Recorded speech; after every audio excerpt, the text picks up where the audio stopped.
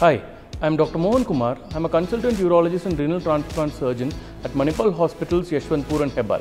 Today I am here to debunk the myths about prevention and formation of renal stones. There are lots of hearsay and myths about the formation of renal stones.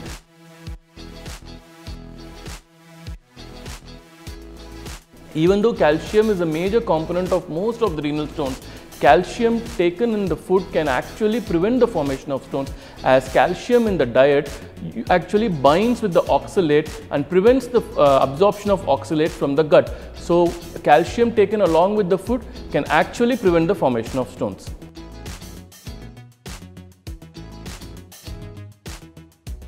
Cranberry juice and its extracts can actually prevent urinary tract infections, but in reality cranberry juice contains a lot of oxalate, so excess consumption of cranberry juice can actually lead to formation of renal stones.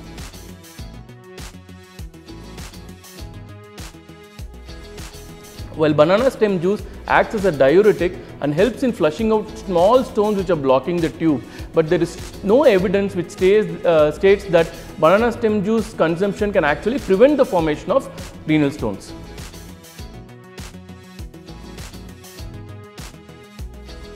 Like banana stem juice, beer is also a diuretic and it can help in mechanically flushing small stones which are blocking the tube. But you have to understand that beer causes dehydration and acidification of urine. So actually consumption of beer will lead to formation of stones rather than prevention of stones.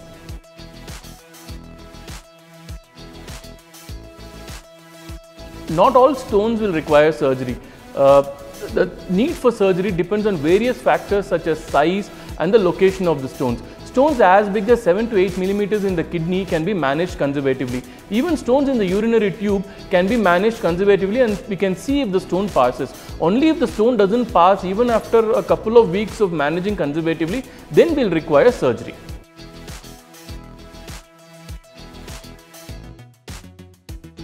This is a very important misconception. The chances of a patient forming the stone again is as high as 50% in 5 to 10 years. So stone is not a one-time phenomenon. It can recur again and again. So regular follow-up with the doctor and following the doctor's advice is extremely crucial in prevention of formation of stones. These are the common misconceptions regarding renal stone and its prevention strategies. So if you have any advice, reach out to a doctor and get your myths demystified. Thank you.